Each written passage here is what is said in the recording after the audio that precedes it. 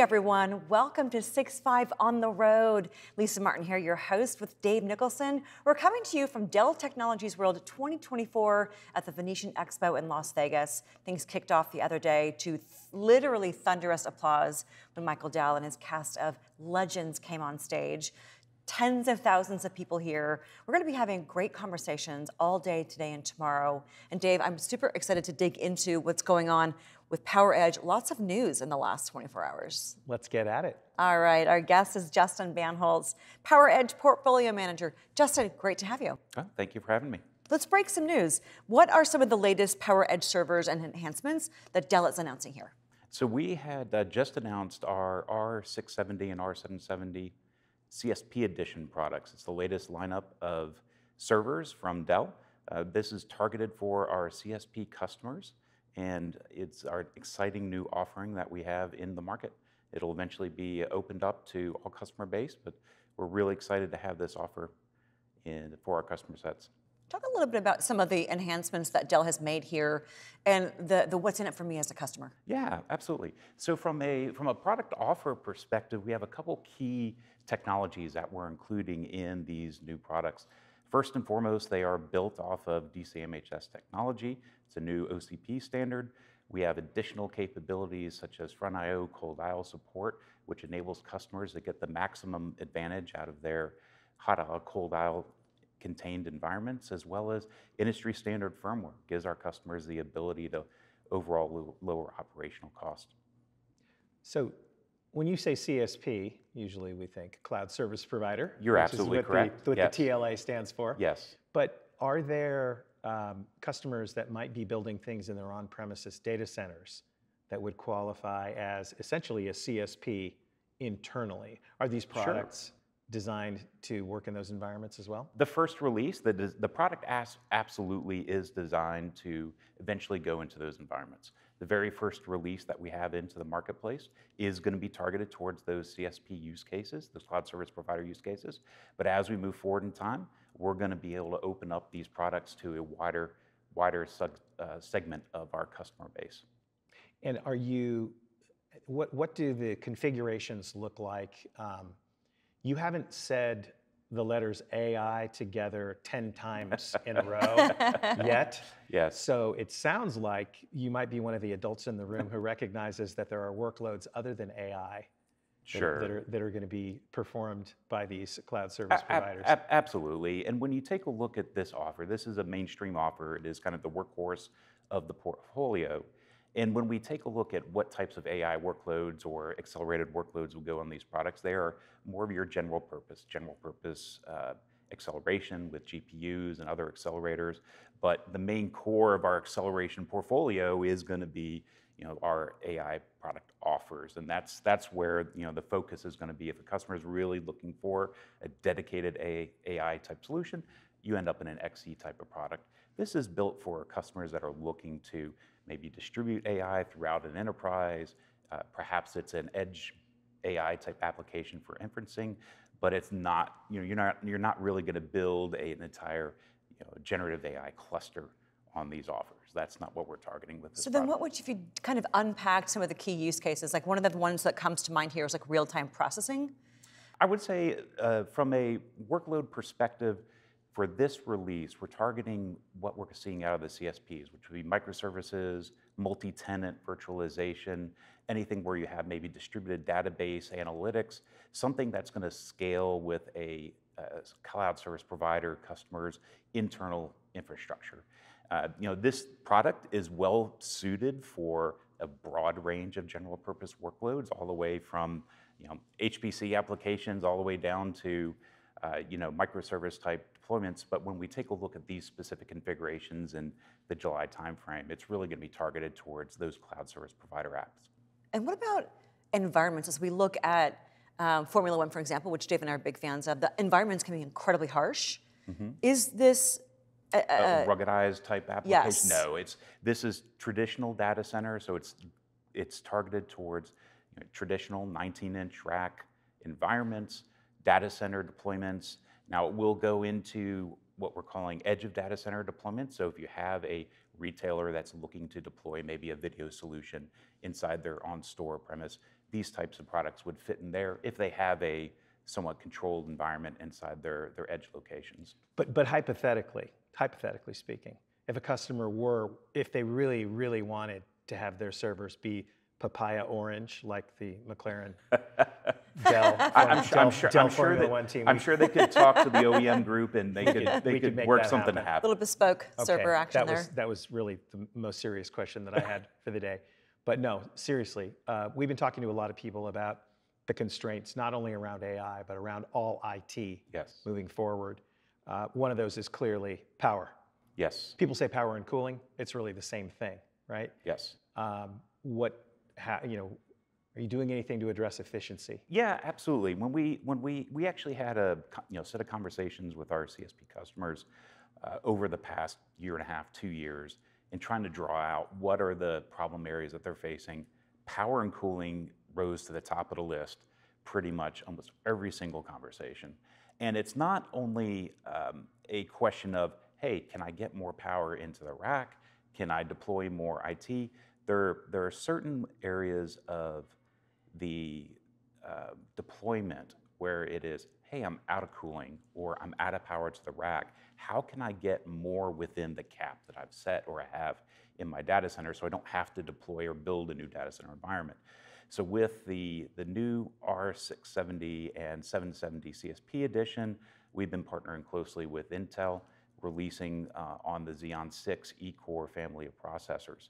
So this is a new efficiency core-based offer, really targeted for efficiency from a power perspective and a overall throughput perspective. So really excited to have this partnership with Intel to release this new offer that is really targeted for that efficiency space. So being targeted for efficiency, we talk with a lot of Dell customers over the years and we hear so many that have sustainability initiatives within their organizations, and even in RFPs, they say, we can only work with organizations that are gonna help us on our sustainability initiatives. What is that sustainability angle here?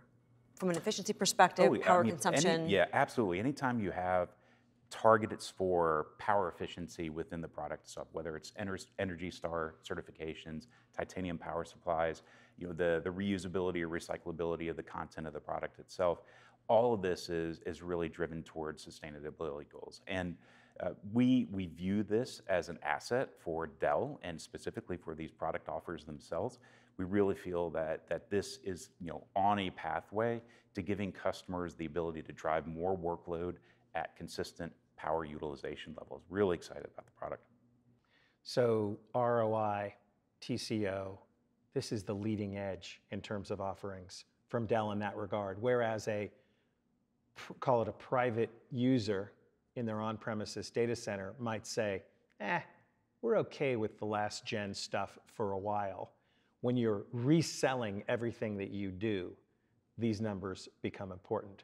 Is the math adding up? That's my question for you. Yeah. Does the math look good because you can build amazing systems that can do amazing things. Yes. But if you're going to ask me for $1.10 instead of $1, right, you better be giving me $1.50 worth of value. Is the math Sure. adding up? Absolutely. When we take a look at this offer, 2.3, I think, is what we're delivering in terms of the amount of performance versus the last generation. So it's a pretty dramatic uplift when you take a look at generation over generation. And then if you're a customer that's potentially coming from an older generation product, maybe you've purchased back in 2019 or 2018 and you're looking to upgrade, the dramatic improvements in both overall performance as well as power efficiency levels allows you to consolidate a lot more workload onto a fewer number of servers versus just kind of maintaining an older base of systems. So it sounds sort of foundational to me in terms of helping organizations to modernize their data centers. Oh, yeah. Yeah, I mean, this is the core in the PowerEdge offer. It is kind of the baseline for what we're going to be bringing to market over the next year or so. And from an offer perspective, as customers are evaluating their new workload needs or transitioning from where they are today to go into the future, an R670 or 770 CSP Edition, specifically in that CSP space, yes, this is going to be one of those foundational offers that should provide kind of the roots of your data center infrastructure. And deliveries start We're targeting July for first deliveries, and then we'll have ongoing releases with new content as the year goes on. In this space, what do you see as the constraints or the bottlenecks that need to be overcome as we move forward? I mean, we've got, so I'm assuming this is PCIe Gen 5 technology. Absolutely. What does that look like? What's you know, it's not what's keeping you up at night, but when you think in terms of, wow, it's going to be great when we can fix this part of the puzzle. Sure. So when we take a look at some of the workload problems, or I shouldn't say problems, challenges, I would say, as we're moving forward in time as an industry, when we take a look at it from an industry level, there are a couple key things that are standing out as inhibitors to adopting new technology.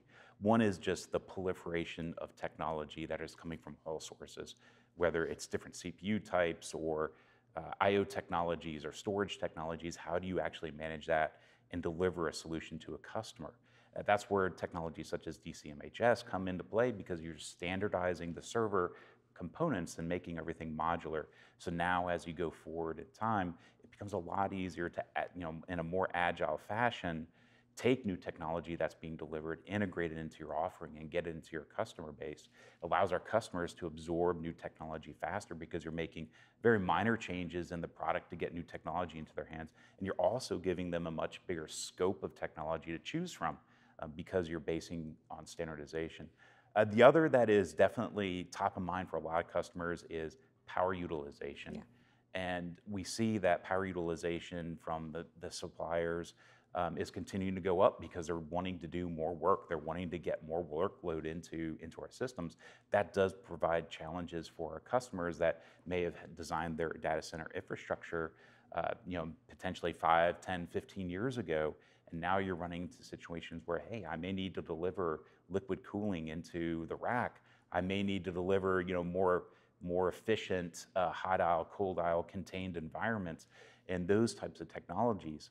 And so when we see these trends that are occurring, it's how do you consume that for inside Dell, and then how do you deliver a solution to your customers that are easy to consume, that can actually integrate easily with either their brownfield infrastructure, or if they need to upgrade, how do you make it sure that they're designing the next data center and they're spending their money wisely for technologies that are going to be sustained throughout the decades. Right. What are some of the things that you've heard since the news broke, some of the feedback from around the floor here at Dell Technologies World? Oh, a lot of good buzz. AI is definitely everywhere. Yes. And it is definitely the hot ticket. And we got a lot of customers that are asking about that. We have a lot of customers that are asking about new technologies such as CXL. So there's a lot of new technologies that are coming in this year and next year that are really driving, I'll say, conversations. Customers are really interested about acceleration and putting acceleration in different spots, whether it's generative AI or just some basic machine learning. How do they accelerate those type of capabilities within their data center? How do they accelerate those capabilities at the edge? So that, without a doubt, is one of the top questions that we're getting as we're having conversations in the booth and in our meeting places. Well, one of the things that Michael Dell said yesterday on stage is we have big ears. Yes. And I know that very well about Dell Technologies and its dedication to really listening to the customers, taking in their feedback, working with them on the advancements and the innovations. So that's great to hear that the feedback has been good. Not that I'm surprised at all. Oh yeah, yeah, and it's more than just having those conversations, taking their feedback, and then producing products that align to what they need. It's also then how do you drive that as standardization within the industry? Dell participating in different standards bodies, making sure that the innovations are available to a broader audience. It helps Dell, it helps the industry. It helps everybody. So it's in some respects that whole kind of drive towards listening to your customer is sometimes a little bit broader than Dell, and we're happy to participate. Yeah. Well, the ecosystem is incredibly strong. We saw that on stage yesterday. So great to hear what you guys are doing there. And that's this really very symbiotic relationship that we're hearing. Justin, thank you so much for coming on the program and sharing with us what's new with PowerEdge. And congrats on all the great work. Thank you very much. Thank you for the time. Our pleasure. For our guest and for Dave Nicholson, I'm Lisa Martin. You're watching 6.5 on the road from Dell Technologies World 2024 from Vegas. Stick around, more great content coming up next.